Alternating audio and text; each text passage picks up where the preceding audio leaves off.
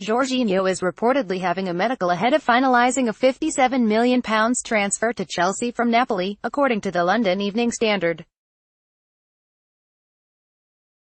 While this will be greeted as good news by many Blues fans, there may also be cause for concern as it may result in the departure of one of their most important players.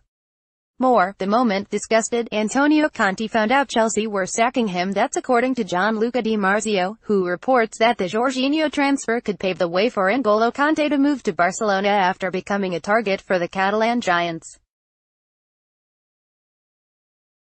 Barcelona certainly look in dire need of new signings in midfield after losing both Andres Iniesta and Paulino in the same summer, and Kanté is one of the best in the world in that position. Napoli star Jorginho looks set for a transfer to Chelsea. Jorginho transfer could, however, see N'Golo Kanté leave Chelsea for Barcelona. The France international has a World Cup final to think about first, but could be a superb signing for Barca to help them get back to their best after a few years of underachieving in the Champions League while rivals Real Madrid have won the last 3 in a row.